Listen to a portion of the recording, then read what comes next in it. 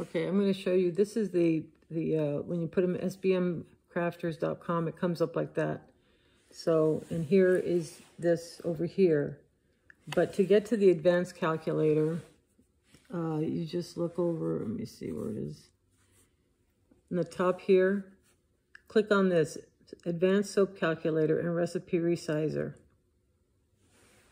And that will bring you to this page that shows you the options for liquid, solid soap, liquid, or cream. So we're going to make liquid soap, and we're going to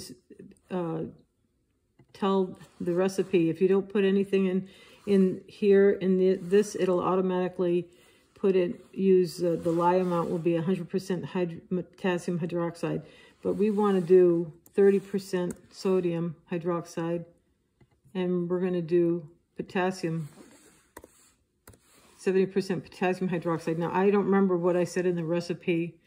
I'm not sure it was 30 to 70, but that we'll just do it for this. And I'm just showing you how to use this. I'm not suggesting to use this recipe. I'm just showing you how to use it.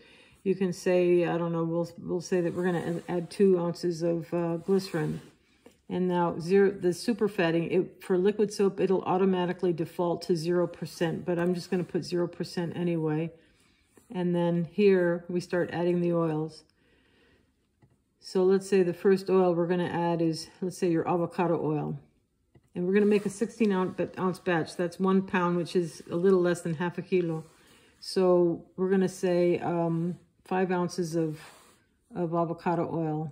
The next oil we'll say, canola oil. We'll just say canola oil. And we'll say 3 ounces of canola oil. And then we'll say olive oil. Let me see, that's 8 so far. 8 olive oil. We'll say 5 ounces of olive oil. And then the next oil, we have 3 more ounces of oil. So we'll go down and say, again, this is not a recipe that I'm suggesting. Let's say we're going to use shea butter. The butters are not good to use in liquid soap. They make them cloudy. Let's say jojoba oil. That's kind of an expensive oil, but we'll just put it in or macadamia nut oil, put this in. Okay, so 3 ounces, we'll say. I think that adds up to 16.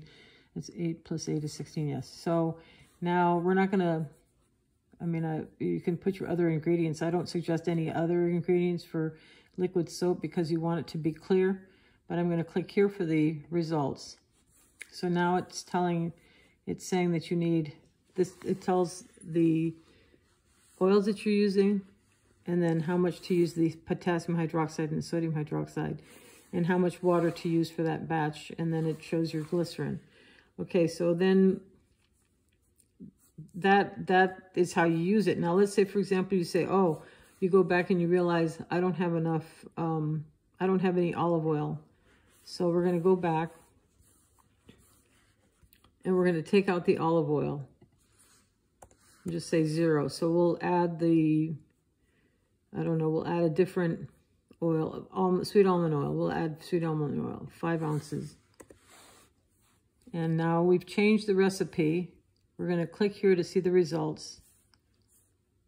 And now it's not much different from before, but it is, the numbers are different. That's why it's very important to run every recipe that you get through the soap calculator, because even slight changes make a difference in the clarity of the soap or how mild it is. So I hope you understand this. I hope that helps. What's